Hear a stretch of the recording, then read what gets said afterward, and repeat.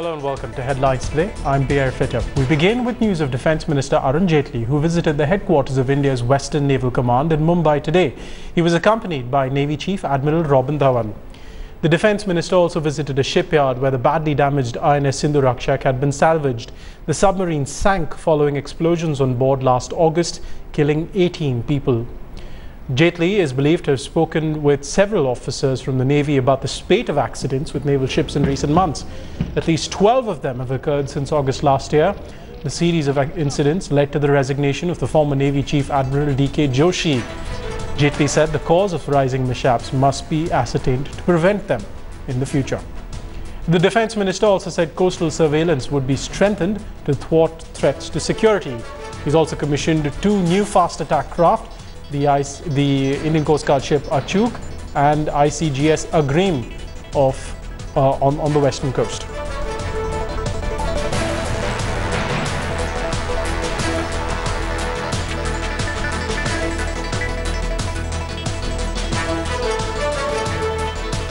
I think all the services are doing an excellent work in securing this country.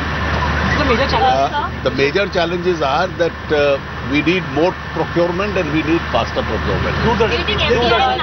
I call it challenging times, not troubled times. I think they still secure us, so I won't call it troubled times. 2 Indian Coast Guard ships, ICGS Achuk and ICGS Agrim, were commissioned at the hands of Defence Minister Arun Jaitley in Mumbai today. The 50-meter indigenous fast patrol vessel can achieve a maximum speed of 33 knots. The vessels are equipped with a state-of-art weaponry and advanced communication and navigational equipment.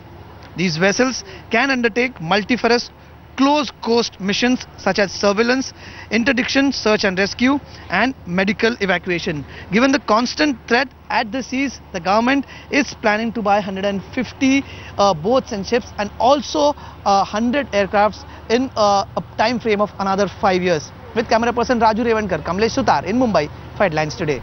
And Kamlesh Sutar is now with us from Mumbai for more on that visit. Kamlesh, you were talking about those 2 Coast Guard ships that were commissioned into the Indian Coast Guard for more patrolling, particularly on the western coast. But what about the Navy? Because we were talking earlier about the spate of accidents. Mumbai itself has been the scene to some of them, including that of the Sindhu Rakshak. Any word on how they plan to tackle that? Well, Pierre, that was one question which the media wanted to ask to the new Defence Minister, but he categorically chose not to reply any of these queries. In fact, when we asked him questions about Sindhu Rakshak, which he visited early this morning, he said that he has been briefed regularly by the Navy officials and the problem should be left to the Navy to assess. In fact, there was a lot of curiosity over the Defence Minister's visit to INS Sindhu Rakshak, which was salvaged just a few days before the salvage operations were completed, and perhaps he is the first high-profile dignitary to visit it and have a first-hand glance and discussion with the Navy officials about the salvage operation and the reasons behind what exactly happened. But at this point of time, the Defence Minister chose not to say anything on that, and he left it to the Navy and said that the Navy is best suited to assess the situation. All right, Kamlesh, many thanks for that update from Mumbai. The Defence Minister taking charge. He is, it should be mentioned, an interim minister. That a permanent position will be filled in a couple of weeks. Staying with news from Mumbai, though, one of the most important public infrastructure projects in that city will come to life on Sunday. The first phase of the Mumbai Metro Rail, which covers the Versova, Andheri, Ghatkopar route, will begin operations tomorrow. The 11.4 kilometer long east-west corridor will have 12 stations and has been built at a cost of roughly 2,300 crore rupees. The construction began in February 2006. All phases are expected to be complete by 2021. Finally, Mumbai Metro will be open for public from Sunday. It's a long wait for Mumbaikas. It was supposed to start in 2010, but finally this 11-kilometer stretch will be open for Mumbaikas from Versova to Ghatkopar, and the fare is going to be around 10 to 40 rupees its capacity is around 11 to 12 lakh people every day. At the same time, as you can see, the station they have made, at some places it's a very congested stations, but with a 4 minutes frequency, they claim that this metro is going to be quite efficient. At non-peak hours, it's going to be 7 minutes frequency, and around 200 to 250 trains will be running every day for Mumbai cars, whereas 1500 people can be accommodated in one train.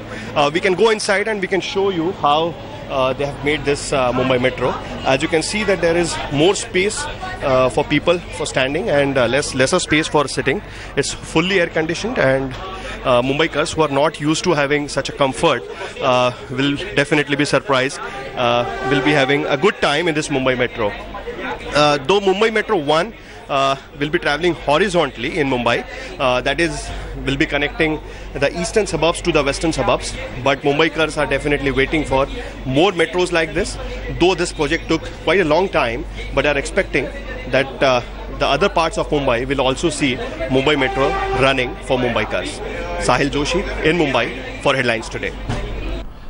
Amrita Ashegde is with us for more on the Mumbai Metro, which launches tomorrow. Amrita, I've lived in Mumbai. I know what the local trains are like, and this looks like an absolute dream for Mumbaikars, doesn't it?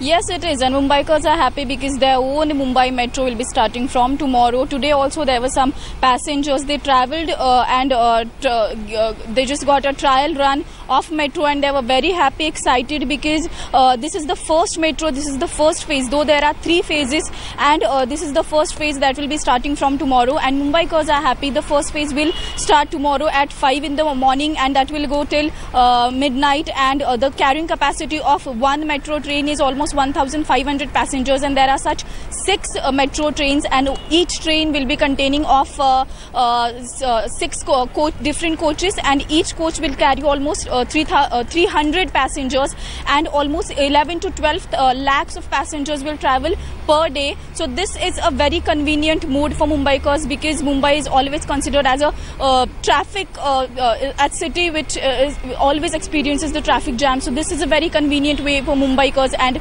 so Mumbaikars are really happy. Back to you.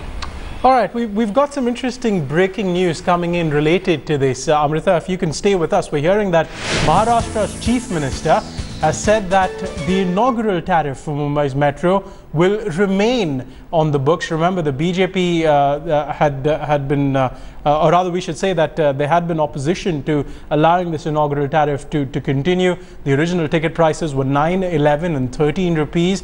Reliance Infrastructure, which is owned by Anil Ambani, wants those prices increased to 10, 20 and 30 rupees. The Chief Minister said that he had approached the High Court against a tariff hike, and has also sent a notice to Reliance to not increase the tariffs. All right, Kamlesh Suthar joins us for more on this story. Kamlesh, all of this happening even as the Mumbai Metro launches its first phase tomorrow, but the Maharashtra Chief Minister seemingly batting for the public in this case and saying, well, we can't allow the tariffs to go beyond the inaugural fares. Well, Pierre, the metro inauguration is slowly turning out to be a political turf of battle between the BJP and the Congress. And from the Congress, the Chief Minister himself is leading the charge. The Chief Minister has clearly opposed the raise in tariffs of metro. Now, there was a lot of controversy over what the fare slabs of metro is going to be. The earlier slab, which is mentioned in the earlier tender when the metro was commissioned, it was between 9 and 13 rupees. But now, with the metro coming into force, with the metro becoming operational in Mumbai, the slab is the tariff slab is between 10 and 40 rupees, to which the Congress is opposed. The Congress the Congress is saying that they certainly not tolerate such a tariff hike. The Chief Minister says that he has accepted the invitation to inaugurate the metro tomorrow only on the condition that the fares will remain what it was mentioned in the earlier tenders, that is between 9 rupees and 13 rupees. The Chief Minister has also gone on to allege that the BJP is hand in glove with the Reliance, and it is supporting Reliance in asking for bigger fares. Now, there was a war of words between the Congress and the BJP for last few days over the inauguration and the delays in metro. But somehow immediately after the BJP came into power at the centre, some BJP leaders from Mumbai were pursuing this matter and said that the metro can be started anytime soon. After receiving the final certificate, BJP MPs in Mumbai had gone on to threaten that they will start the metro, inaugurate the metro if the state government keeps dilly-dallying on the matter. Given on that background, the metro is to be inaugurated tomorrow, but the Congress has not taken this very lightly. The Chief Minister himself leading the charge, saying that he is opposed to the fare hike. If at all Reliance wants its way, it should go to the Tariff Fixation Committee, that is to the High Court. If the High Court says the state government has no issues in accepting the tariff hike, but for now the Congress, the Chief Minister who belongs to the Congress party says that the tariff hike given by the metro is not acceptable to them. So in days to come, this will certainly snowball into another political controversy, even as the metro is inaugurated in Mumbai. Well, I can tell Mumbaikars this, and I've lived in both cities. They're paying fair prices even if the hike goes through. It's what we pay in Delhi as well. But politics is politics, and at least there's a nice infrastructure project that comes up for the city tomorrow.